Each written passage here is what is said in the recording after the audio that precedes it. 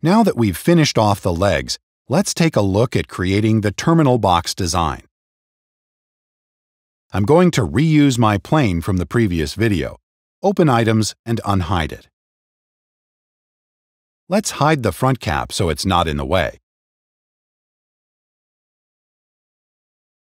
Select the construction plane, turn on Copy.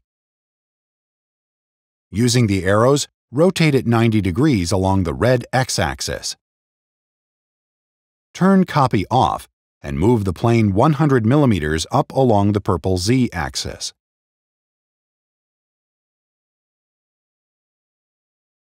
Double-tap on the construction plane.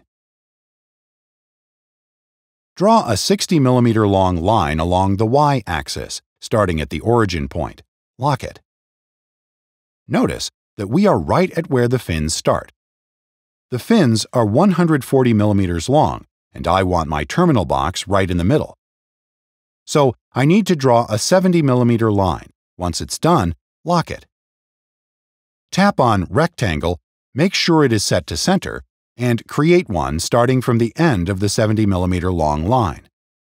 Define the sides. The horizontal is 45 mm long, vertical is 50 mm.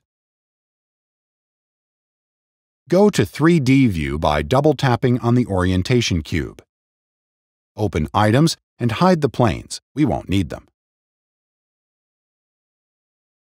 Now, let's subtract my box profile from the frame. Make sure you cut all the way through. Open Items and move the newly separated fin parts back to the frame folder.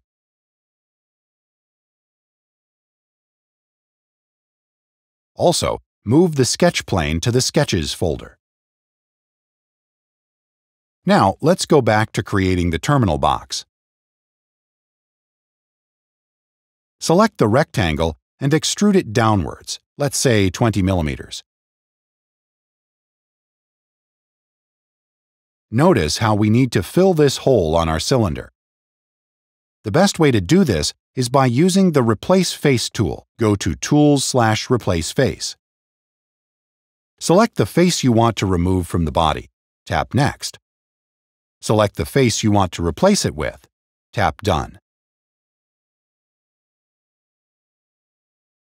In the next video, we are going to further refine the terminal box.